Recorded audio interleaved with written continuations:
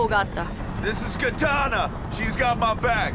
She can cut all you in half with one sword stroke, just like mowing the lawn. I would advise not getting killed by her. Her sword traps the souls of its victims. I started off character building by reading Katana's comic and getting to know who she was and where she came from and her background and everything.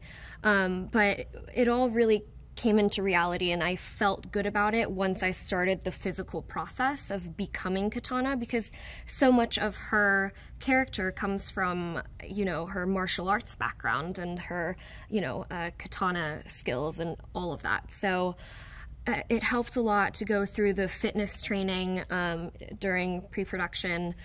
We went through 1 hour of fitness training and then a couple hours of, for me, sword fighting training, and then more with martial arts. So, you know, physically looking like the character helped, but also being able to do all of the moves and go through all of the action on my own, really, that's when it felt like I was truly becoming Katana.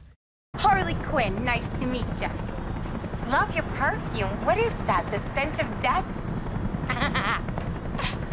Harley Quinn is such a lovable character. She is bubbly, she is spunky, and Margot just brought this side to her where she's, you know, she's also a psychopath. She's crazy, and she has so much energy, and she's bubbly, and she's lovely, and you love her, but she's so scary at times. Whoa, easy, cowgirl. Ain't that kind of a mission. Have a seat. She seems nice.